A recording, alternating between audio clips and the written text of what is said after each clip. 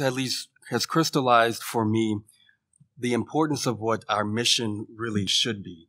And that's preaching the gospel. That is going out, sharing the rich treasure that we have in our Catholic faith.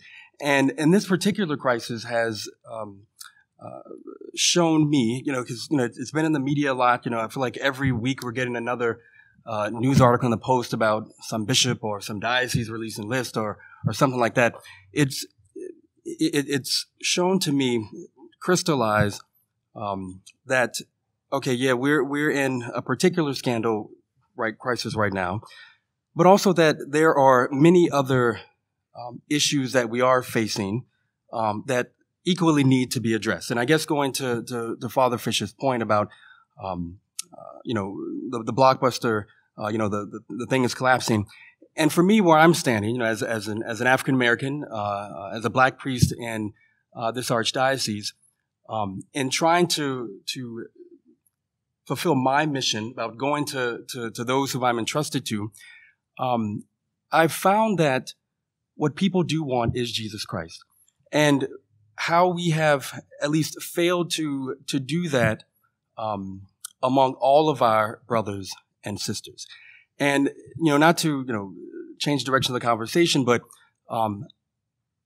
I think that crystallizing an issue for me is related to it is dealing with racism that is in our church and also in our country. I think that a lot of the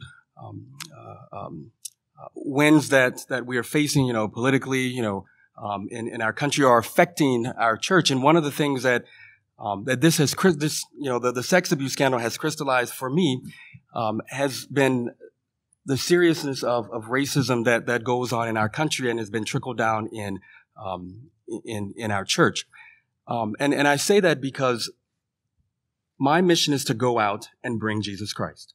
And when I go out, and do the best that I can at doing that, I'm realizing that people just have not been ministered to. People's needs have not been addressed. People feel as though they don't have a voice or a seat at the table where they can be heard. And I guess to try to bring it back, yeah, this sex abuse scandal has just shown me that this is one of many issues that we have to face and address in the church, and we cannot discount too the fact of our mission of going out to everyone. Everyone needs to be ministered to, and I'm not sure if we haven't done a good job at doing that.